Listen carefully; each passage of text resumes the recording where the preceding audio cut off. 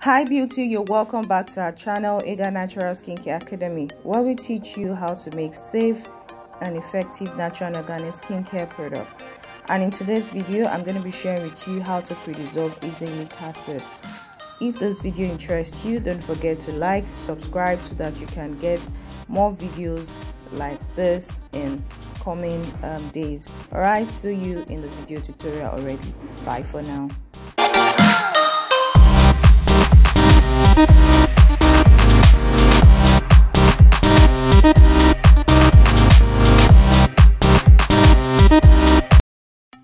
Alright, so the first ingredient I used is glycerin.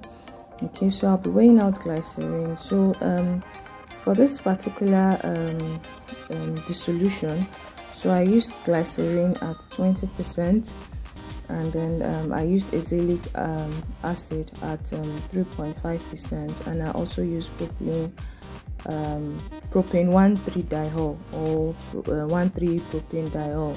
It's the same thing at 10%, okay, to dissolve it. So azelaic acid is a little bit funny in the sense that it works best in acid, but you need to first pre-dissolve it in this glycolic solution before it can pre-dissolve. In another video, I'm going to be sharing with you how to make a simple lightening and anti-acne toner. See you in that video. Bye for now.